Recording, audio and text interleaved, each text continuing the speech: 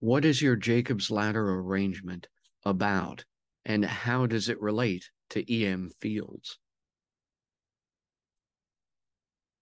The arrangement I call the Jacob's ladder is a combination of the geometrical lattice shapes of the tree of life of Kabbalah and the tree of death of the Qliphoth. Insofar as the tree of life is thought of as being like the Khab, Egyptian for body, of Allah, the Arabic name of God, it may be seen, as I mentioned earlier here also, as being like the DNA of time itself. Likewise, the tree of death of the modern Qliphoth may relate to the next phase of human evolution, represented by a tetra-helix model of DNA. Just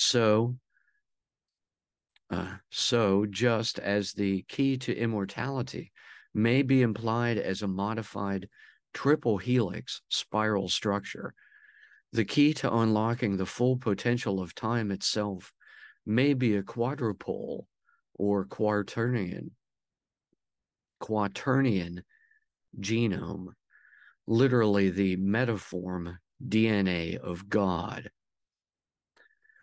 Thus, combining these two models, the tree of life, expressing the DNA of time, and the tree of death, expressing immortal triple helix DNA, into the Jacob's ladder array,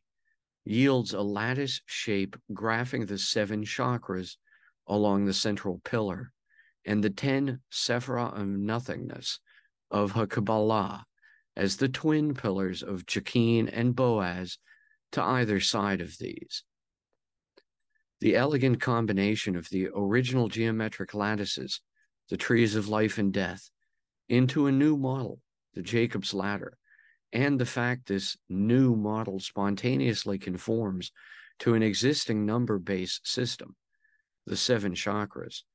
seem to indicate the relationships of traits on this lattice are an authentic discovery rather than being an intentional invention or statistical coincidence.